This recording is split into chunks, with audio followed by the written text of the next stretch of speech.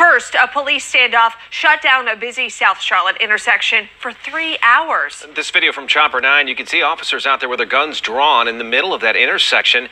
We first brought you this breaking story today at noon. All of this happening near Ballantyne, right in front of the Promenade on Providence Shopping Center. That's right at the intersection of Providence Road, Ballantyne Commons Parkway, and McKee Road. Channel 9's Greg Suskin followed this story today. And Greg, this, you say, started with an encounter that was really a shocking one with Charlotte firefighters. Yeah, that's right. It absolutely was. Police say firefighters showed up here for what looked just like a medical call. It was right here in the middle of Providence Road at that intersection way back there behind me, which is McKee Road. They say when firefighters walked up to this car to approach this man and try to help him, they say he pulled a gun on them.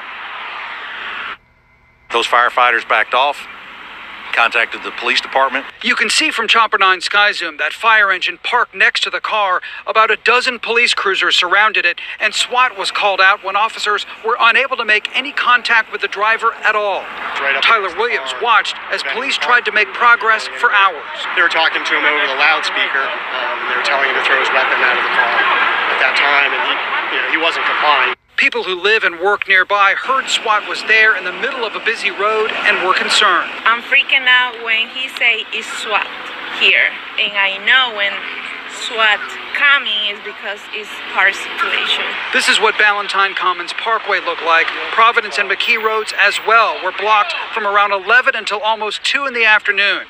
Police were turning cars around in both directions in case the standoff led to gunfire. We have a lot of frustrated people, but again, we have someone who is not communicating with us in the middle of Providence Road, who has very close accessibility to a firearm. Police say after first pointing the gun at firefighters, it was placed on the dash and stayed there.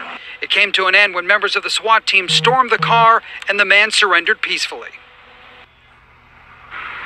And as of right now at 5 o'clock, this man has not yet been officially identified. He was taken from here for a medical evaluation.